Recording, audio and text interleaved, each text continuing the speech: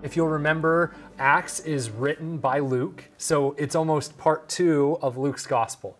So you start with the Gospel of Luke, and then he continues the story into Acts. But the story has to continue beyond the life of Jesus, because now we're taking the Savior to the rest of the world. And there's a great scripture that really sets up the context for both this and the whole book of Acts itself. And this is in Acts chapter 1, and it's in verse 8.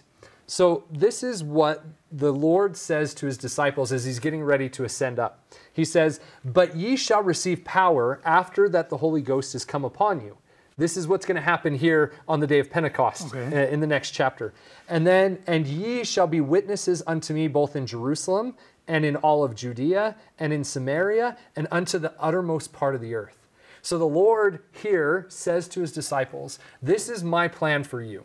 You're going to receive the Holy Ghost, and then you're going to give the gospel to those in Jerusalem, and then in Judea, and then in Samaria, and then to the whole world. And so Luke is going to tell us how that story unfolds.